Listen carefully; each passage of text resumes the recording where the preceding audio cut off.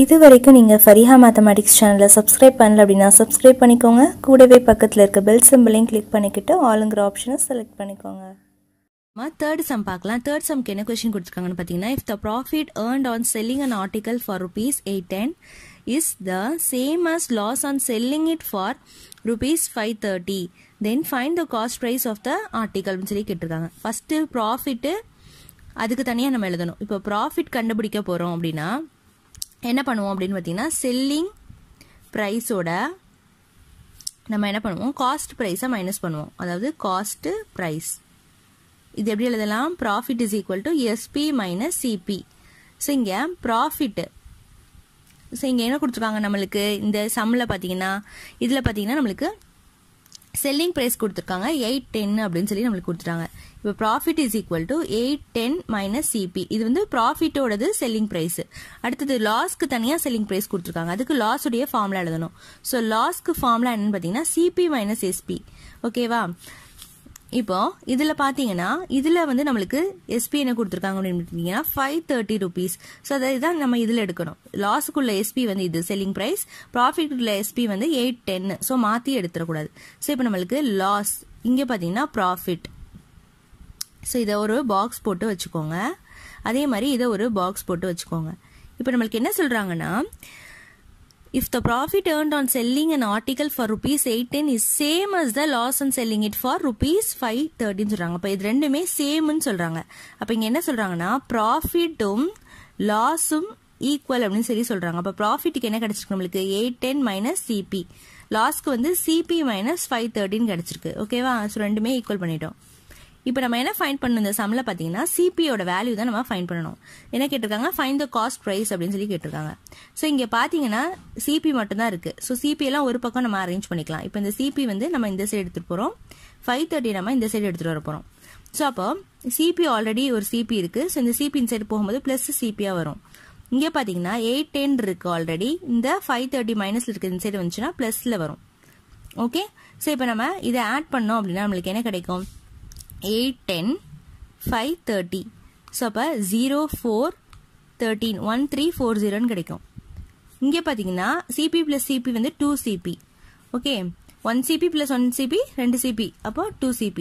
So இங்கே பார்த்தீங்கன்னா CP மட்டும் தான் நம்மளுக்கு வேணும். ஸோ 2 நம்ம இந்த சைடு எடுத்துட்டு வந்துட்டோம். அப்போ டிவைடில் வரும் 2. So divided by 2. இப்போ கேன்சல் பண்ணுறோம். 2 டேபிளில் வந்து 12 வந்து 6 டைம்ஸ் வரும், பேலன்ஸ் 1. 14 வந்து நம்மளுக்கு 7 டைம்ஸ் வரும். So 0. So CP is equal to 670 rupees. So இதுதான் இந்த சம்முடைய ஆன்சர். ஓகே, இப்போ நம்ம ஃபோர்த் சம் பார்க்கலாம். ஃபோர்த் சம்ல என்ன கொஸ்டின் கொடுத்துருக்காங்கன்னா, some articles are bought at 2 for rupees 15 and sold at 3 for rupees 25. Find the gain percentage கேட்டிருக்காங்க. So இந்த சம்ல என்ன ஃபைண்ட் பண்ணணும்னா, கெயின் உடைய பெர்சன்டேஜ் ஃபைண்ட் பண்ணும். கெயின் பெர்சன்டேஜ் உடைய ஃபார்முலா பார்த்தீங்கன்னா gain divided by CP into 100. So இதுக்கு நம்மளுக்கு கெயின் வேணும், சிபி வேணும். ஸோ இது எப்படி ஃபைண்ட் பண்றது, கொடுத்துருக்க டேட்டா வச்சு நம்ம ஃபைண்ட் பண்ணணும். ஃபைண்ட் பண்ணிட்டு இந்த ஃபார்முலா நம்ம அப்ளை பண்ணோம் அப்படின்னா நம்மள வந்து ஈஸியாக ஃபைண்ட் பண்ணிடலாம். ஸோ ஃபர்ஸ்ட் கொடுத்துருக்குது some articles are bought at 2 for rupees 15 கொடுத்துருக்காங்கல்ல. So அப்போ எவ்வளோக்கு வாங்குறாங்க, பாட் ஒரு சம் ஆர்டிகல்ஸை வந்து 2 வந்து 15 ரூபாய்க்கு வாங்குறாங்க அப்படின்னா, அப்போ இங்கே என்ன ஆகுது அப்படின்னு பார்த்தீங்கன்னா 2 into காஸ்ட் ப்ரைஸ். ஒரு ஆர்டிகளுடைய காஸ்ட் ப்ரைஸோட 2. ஸோ 2 வாங்குறதுனால 2ஆல் பண்ணுறோம். ஸோ அப்போ நம்மளுக்கு 15 கிடைக்குது. 2 into cost price is equal to 15. அப்புறம் அதை எவ்வளோக்கு விற்கிறாங்கன்னு பார்த்தீங்கன்னா அது வந்து சோல்டு. அப்போ 3 into எஸ்பி. ஸோ எவ்வளோக்கு விற்கிறாங்கன்னு பார்த்தீங்கன்னா 25க்கு விற்கிறாங்க. ஓகே, ஸோ இதுலேருந்து நம்ம சிபிஐ மட்டும் வச்சுட்டு 2 அந்த சைடு எடுத்துகிட்டு போகிறோம். அப்போ 15/2 வரும். அதே மாதிரி இதில் வந்து எஸ்பிஐ மட்டும் வச்சுட்டு 3 அந்த சைடு எடுத்துகிட்டு போகிறோம். அப்போ 25/3 சொல்லி நம்மளுக்கு கிடைக்கும். ஓகேவா? ஸோ இது வரைக்கும் நீங்கள் நல்லா நோட் பண்ணி வச்சுக்கோங்க, இது எப்படி வந்துச்சு அப்படின்னு சொல்லிட்டு. நெக்ஸ்ட் ஸ்டெப்பில் என்ன பண்ணுறோம் அப்படின்னு பார்த்தீங்கன்னா, நம்ம என்ன ஃபைண்ட் பண்ணணும், கெயின் ஃபைண்ட் பண்ணணும். ஸோ கெயின் அப்படின்னாலும் ப்ராஃபிட்னாலும் ஒன்று தான். ஸோ அப்போ கெயின்க்கு என்ன பண்ணுவோம், நம்ம எஸ்பியிலிருந்து சிபி வந்து மைனஸ் பண்ணுவோம். ஓகேவா?